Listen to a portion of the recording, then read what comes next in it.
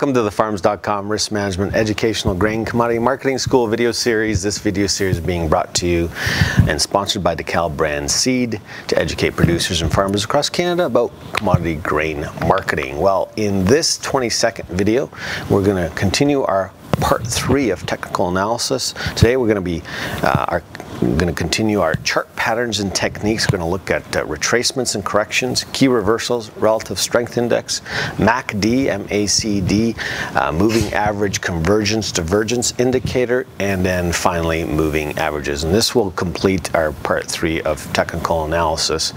So let's start off with retracements and corrections. You can see from this little chart here, there's a guy by the name of Leonardo Fibonacci who developed this pattern or technique in the 13th century. And he believed his study showed that markets move in cycles. In other words, when a market is moving down, like in this example here, eventually the market may find a bottom and it's going to retrace part of that move back up. He found in his study that corrections tend to be 38%, 50%, and 62%. Corrections provide price objectives. The retracement projections will often point to an old resistance, support, or gap. It basically allows producers to maybe enter position. Maybe you've missed the top here, so the market comes down, starting to come back up. You can maybe enter position at that 38, 50, or 62. Maybe take some profits on the position you had, or perhaps identify the strike price that should be used for a put or a call. Let's show you an example of Fibonacci retracement. This is the 2011 corn December daily futures chart, and you can see here that the market's been rising. But all of a sudden there at the end, a little bit of a correction, and then we had that retracement. Now in this case, the market's gone above the 62. The first objective was around 630, the second was around 648, and then the third was 665. So a producer, may have missed the top here, could have waited for that retracement, would have got that 38, 50, and 62%. Let's talk about key reversals. So you can see in this example, we're going to start with the bearish key reversal at the top here, and basically uptrending sets a higher high and a lower low than the previous day, and a close that's lower than the previous day's close. In other words, you can see that the last tick here is wider than the previous day, but then closes lower than the previous day. That's a signal that maybe that uptrend has come to an end. A bullish key reversal is actually the opposite, where the day's range is wider than the previous day and then closes higher than the previous day. You need actually 2 or 3 more days of this where you see higher closing highs in order to confirm this key reversal trend. Let's look at an example of a bearish key reversal. This is the December Chicago wheat daily futures chart. You can see there's a little tick there on the chart that shows where the pattern was wider than the previous day but closed lower, and eventually the market did continually move lower. So it's not the only indicator you should use, but I think you should use it in combination with other indicators that we'll talk about here in a second. Example of a bullish key reversal, this is the 11 November soybean daily futures chart. And you can see there, right at the beginning, there's a indicator where the pattern for the day was wider and you closed higher. Eventually the market did move higher and then kind of went sideways most of 2011. Relative strength index. You can see a lot of these charts if you go to www.farms.com, maybe use DTN, maybe you use a live quote system like QT+. But a lot of charts you can add different indicators at the bottom. So you got the daily or the continuation chart at the top, you got the moving averages we'll talk about here in a second, and then at the bottom you got the RAS and then the MACD, the relative strength index. So this is the relative strength down here, the first kind of red line. It's a popular momentum measure developed by Wilder in 1978. It's a mathematical formula that uses recent futures prices to assess the strength of a trend, measures the internal strength of a commodity, measures short-term momentum. Values usually are stuck around 50, indicate there's no trend or no momentum.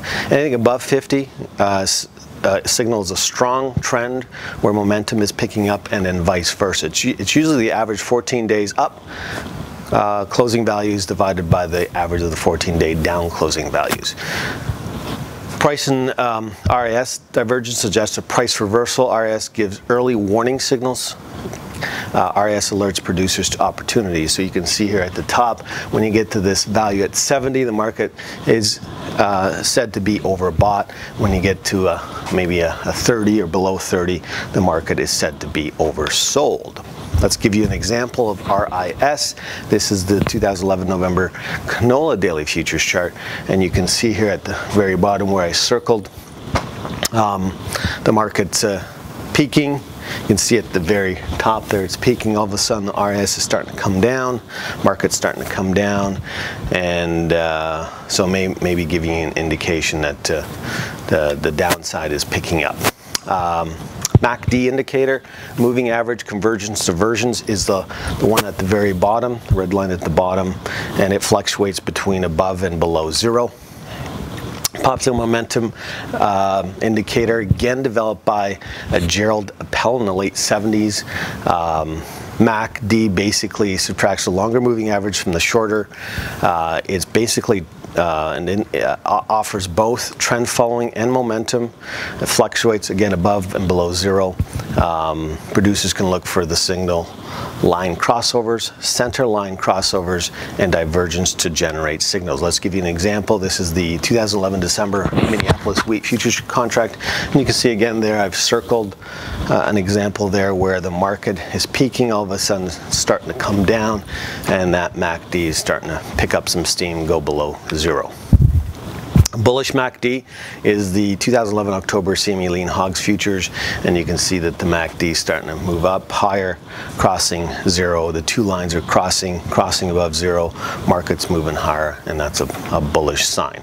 Let's talk about moving averages. Moving averages, there's different moving averages that traders and producers can use. I typically like to use the 30, 50, 100, 200-day moving average. You can see in this chart here, I've indicated which one's which, and this is the December cotton daily futures chart, and you can see the market moving considerably higher, and then all of a sudden moving averages really are a lagging indicator based on past prices, so it can tell you that maybe a trend is starting to change. There's a simple moving average and an exponentially moving average.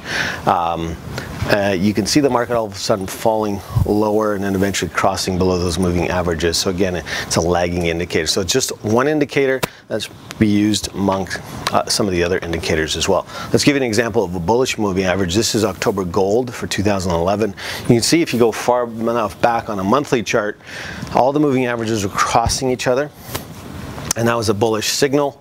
You saw the RIS moving higher, the MACD moving higher. You can also use volume as well. I haven't talked about volume, but there's volume at the bottom of the chart here. As volume picks up, as markets moving higher, that's quite bullish. And you can see since then, gold has really just continued to move higher, and all the moving averages are above each other. Market's well above the 200-day moving average, and that's quite bullish. Bearish moving average would be October crude oil. You can see here that the market's peaked, starting to break through the 30, which is the green one. The 50 is the blue, the 100 is the black, and eventually breaking to 200. Once we break to 200, the red line, that's a very bearish signal, and you can see now down to about $88 a barrel after hitting about $115, $120 a barrel. Okay, so in summary, understanding chart patterns techniques that we've done here in the past 3 sessions. So understanding key reversals, retracements, corrections, RIS, MACD, use them all in combination with each other. Moving averages can help a producer identify when to hold or when to fold or when to pull that trigger. Technical analysis should be used in combination with fundamental analysis because it's not foolproof. Sometimes there are false signals. Think of technical analysis as a possible warning signal that maybe a trend may be changing, whether up or down. In our next video series, we're going to look at the process of developing a marketing plan. Thanks for joining me today. I hope you've learned a little bit more about chart patterns and techniques, and we hope to see you next time. Take care.